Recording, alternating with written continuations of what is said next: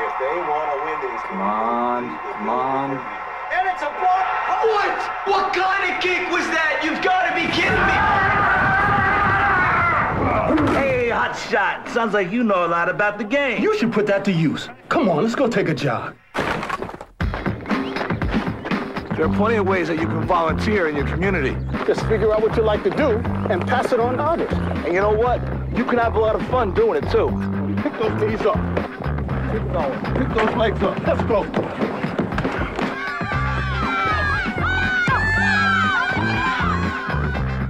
All right, now.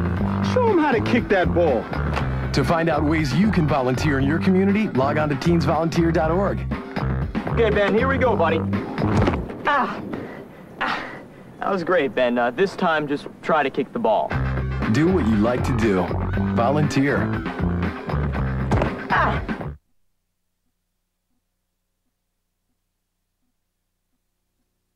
And we're back. For 25 years, he's been barking out tips on keeping streets safe. Welcome, McGruff, the crime dog.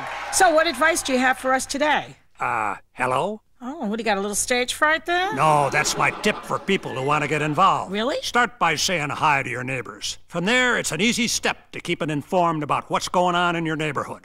Who's coming, who's going, who's that bald guy with a mustache. Huh? Hey, that's my producer. That mustache looks fake. Really? I mean, if something in your neighborhood looks suspicious, talking to neighbors helps. It puts everyone on the lookout, and that can reduce crime. Uh-huh. So the best way to keep my car from getting stolen is to say, nice haircut to Mr. Resnick next door. Sure, if it's true. Well, it's not. If you're concerned about crime, open up to your neighbors and say hello. Oh, and goodbye. Wow, another tip? No, we're out of time. Oh. But you can learn more at weprevent.org. A message from the U.S. Department of Justice, Crime Prevention Coalition of America, National Crime Prevention Council, and the Ad Council.